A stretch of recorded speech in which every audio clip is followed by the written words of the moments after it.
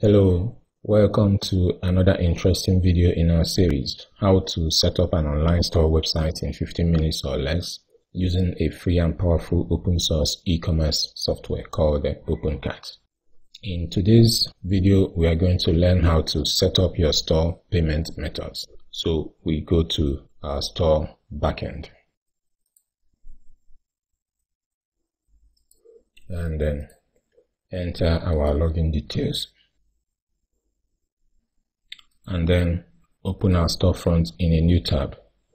Payment methods are the payment options that you display on the checkout page for your customers to choose from in order to complete payment for their order. Opencart by default comes with a lot of payment modules or extensions that can help you collect payment for your products.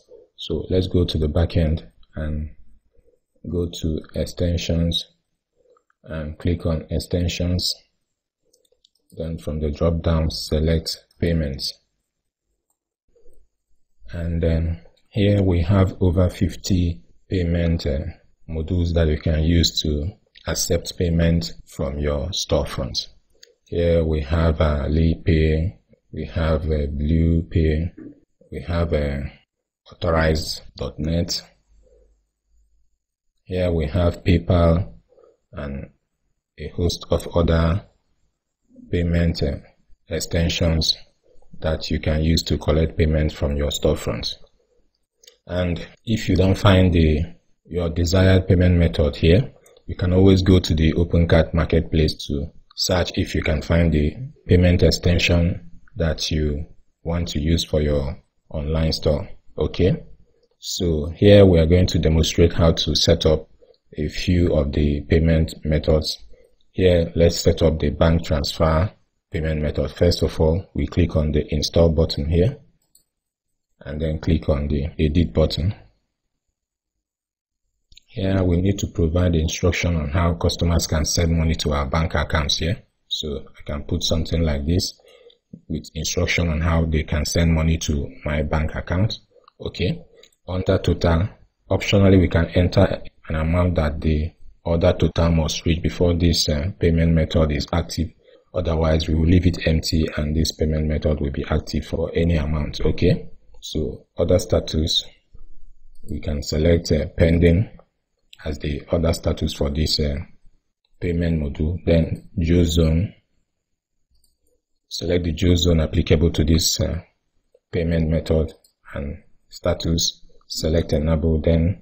Then sort order, you enter the sort order, and after you click on the save button. Okay, another payment method that we can look at is the cash on delivery payment method. It's already installed, so we click on the edit button here, and here we enter the checkout total that must be reached before this payment method is active in the storefront. So I can put 10,000 naira and order status pending, and put the maybe southeast zone, and select the enabled status and enter sort order, and after click on save button here. Okay, let's set up a payment method that is linked to a payment gateway. Let's see if we can set up. Okay, here let's set up the PayPal payments standard. Okay, let's click on the install button here and then click on the edit button beside it. Here you enter your PayPal email. Okay, for me PayPal doesn't work in my country for accepting payment, so I will just enter a random email here. Choose the sandbox mode, say no, debug, order total that must be reached before this payment method is active, you leave it empty. All zones, enable sort order 3. Then on the order status tab, here we can select different order status for different payment status of the PayPal payment standard. Cancel, reverse, completed, we can select processing, denied, we can select denied, we select the expired status, failed, Pending, we select the pending status. Processed, we select the process status. Refund, and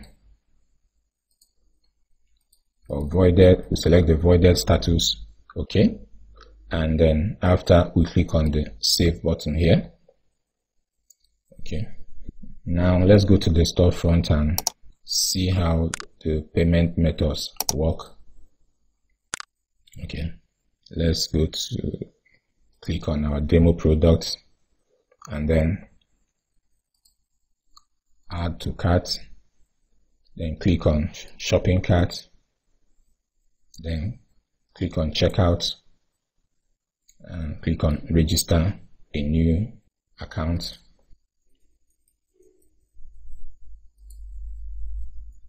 Okay, then after, click on the checkbox and click on continue. Okay, here select the shipping method. Let's select free shipping. Click on continue. Okay, here we have the available payment methods for us to choose from. We have the bank transfer option and the cash on delivery option. The PayPal option didn't show up because my default currency is Naira and PayPal doesn't process Naira. So if we go up here and change the currency to US dollars, okay,